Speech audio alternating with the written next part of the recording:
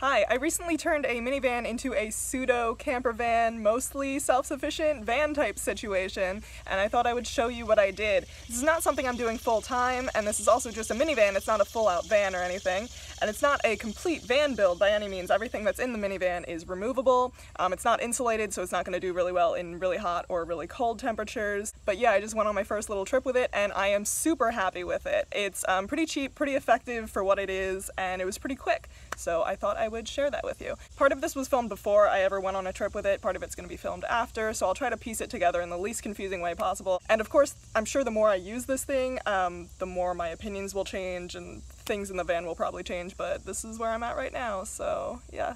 I hope somebody finds this useful. This is my camp shower. This is a pretty easy and quick DIY. It's also very common, so I will link a tutorial on how to do this in the description box, but it's basically just a weed sprayer linked to a kitchen hose. You pressurize it with this handle and then you have water. I use this multiple times a day to do dishes. Also just things like if you went hiking and you think you might have walked through poison ivy, you can clean your legs off real quick, or if you're at a sort of muddy campsite, you can clean your feet off before you get in the van at night. I used it to take a full shower one night when I was in a campsite that was really in the middle of nowhere. But I do have a Planet Fitness membership, so this is not going to be like my only means of showering.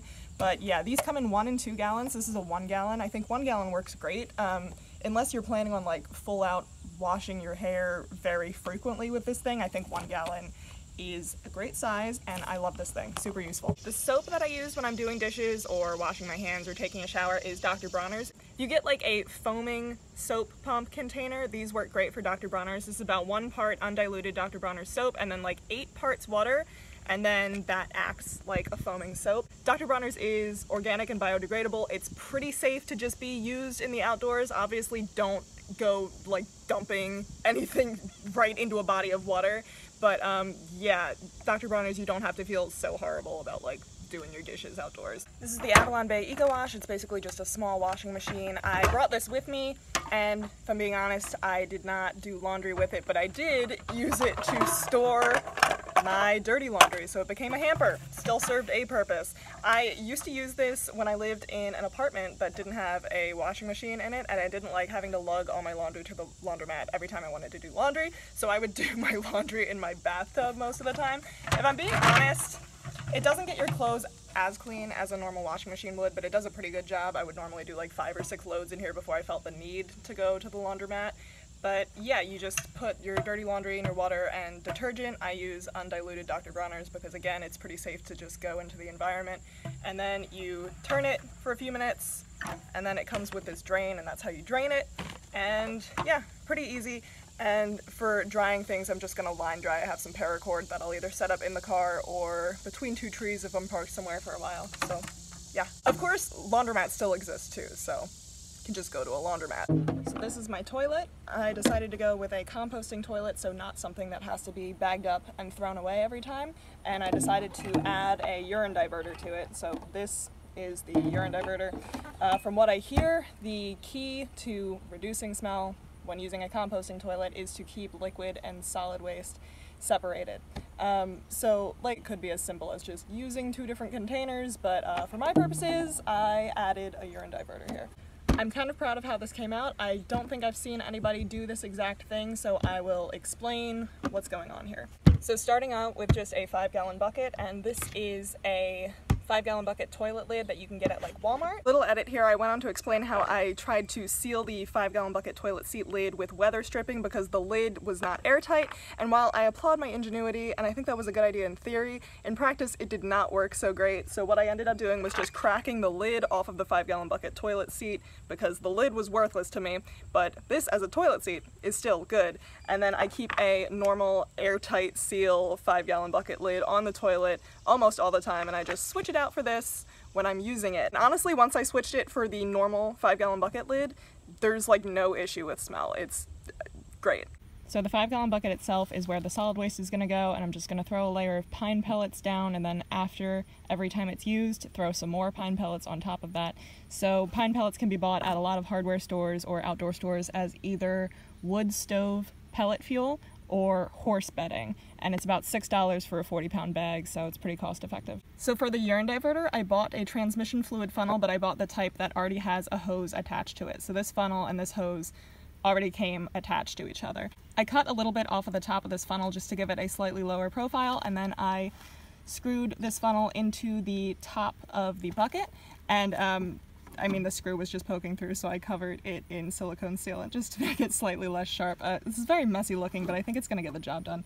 And then I drilled a hole in the side of the bucket and fed the tube through that hole. Then I drilled a hole in the top of this container and fed the tube through that hole. And then I sealed everything again with silicone sealant. Very, very messily, but I think it's sealed, so it doesn't really matter how ugly it is. In theory, liquid waste should go into this funnel, through this tube, and it will empty into this container, and then this container can just be unscrewed and dumped wherever. This container, I think, used to hold those pretzels that are filled with peanut butter. I wanted something that had a decent capacity but was also short enough that the tube wouldn't have any kinks in it while draining. So that is my setup, and then also I added a sink drain into the funnel just because I don't want any pine pellets getting in here, because when the pine pellets get wet, they do disintegrate, and I don't want this tube getting clogged at all.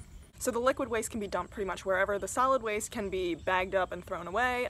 It can be actually composted if you know how to do that. I don't know how to do that, so I'm not going to advise you on that.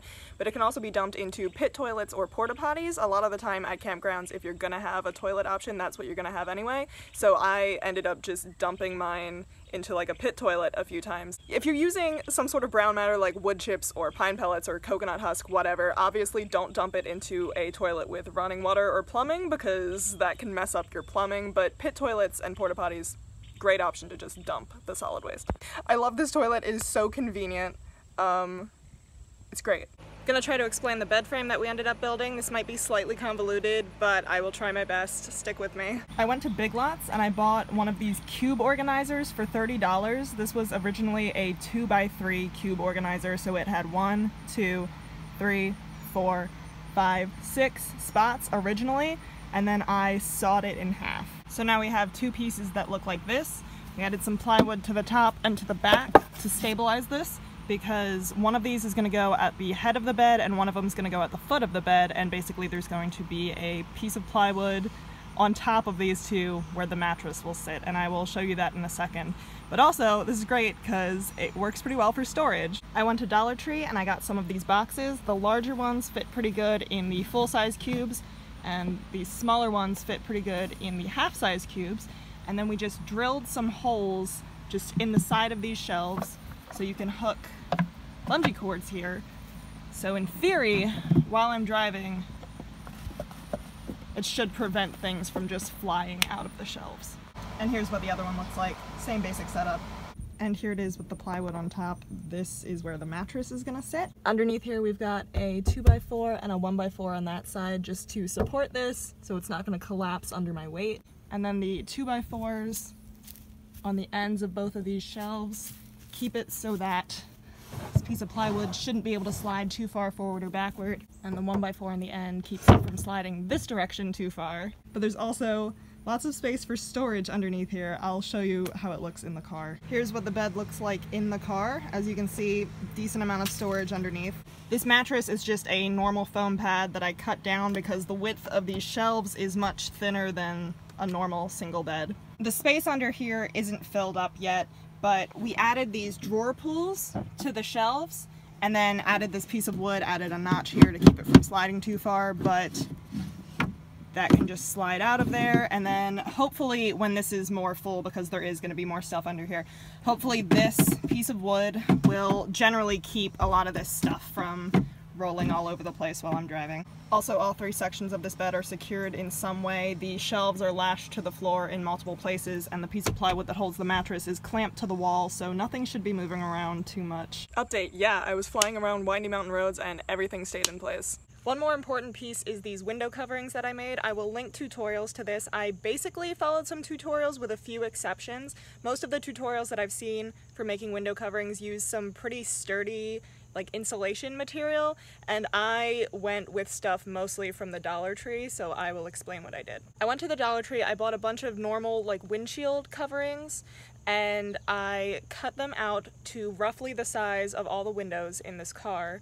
And I also bought some black tablecloths, also from the Dollar Tree, very flimsy plastic type stuff, and I sewed those onto the backs of these window coverings. And then I went to a hardware store, I got some rare earth magnets, just some small, strong magnets, and I made duct tape tabs, and these magnets stick to the frame of the car, and that's mostly what keeps these window coverings in place. The windshield coverings also came with suction cups, so there are suction cups on a few of these because the magnets didn't cut it. Here's a view from inside the car. Honestly, yeah, it looks like garbage, but I think it'll get the job done. The black material on the backs of the window coverings is basically just to make it a little less obvious that I'm in here. This is what it looks like from the outside on the windows that are in the front of the car, so yeah, that doesn't look so great. But on the tinted windows towards the back of the car, I think it actually does look pretty good. Can't really tell that there's a window covering there.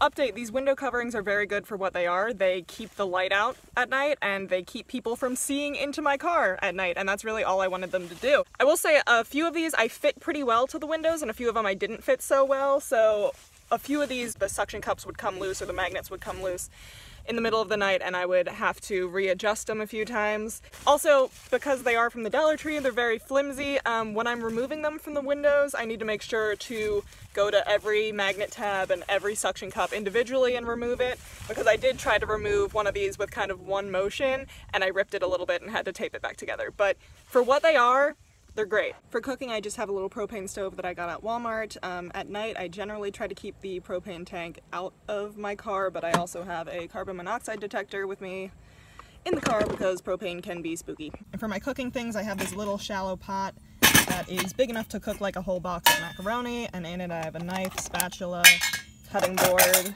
utensils, and a bowl. And I keep some extra stuff hanging just from the ceiling on a carabiner. This is what I use instead of a colander to drain the pot. This is one of those reusable paper towels that I think a rag honestly does a better job, but whatever, I already had it. A pot scraper, loofah gourd that I use as my sponge, a funnel, some stuff. Also, a milk crate is an easy way to store 4 gallons of water, and free water is pretty easy to come by, so these can be refilled a lot of places. I also brought a tent with me, even though I don't plan on staying in the tent that often, but it's a good option if it's way too hot in the car at night. It could be a little cooler in the tent. It's also a great way to claim a camping spot, like if you leave in your car for a few hours, throwing up a tent while you're gone for a few hours is a good way to say, hey, please do not take my spot. Yesterday I met with a woman who also had recently done a minivan conversion, and she gave me some good ideas that I have not implemented yet, but I think I probably will. One thing, she had those bug net socks that kind of go over your front doors so that you can roll down the windows and bugs won't get in, so that's a good option to be able to keep the windows open at night. She also had those little rain guards that go at the top of your doors around the windows so that she can keep the windows in her car cracked a little bit at night even if it's raining, and then rain won't get in. She also bought a bug net screen that is big enough to fit over a garage door. She said she got it at Aldi, and she attached magnets to it, and then she opens her back hatch and then attaches this bug net screen all around the back hatch, and then it creates kind of like a screened in back porch at the back of your car, and I think that was a really good idea. I think that's all I have to say. I hope this was helpful or useful to somebody, or at least mildly interesting, and if not, sorry. Bye.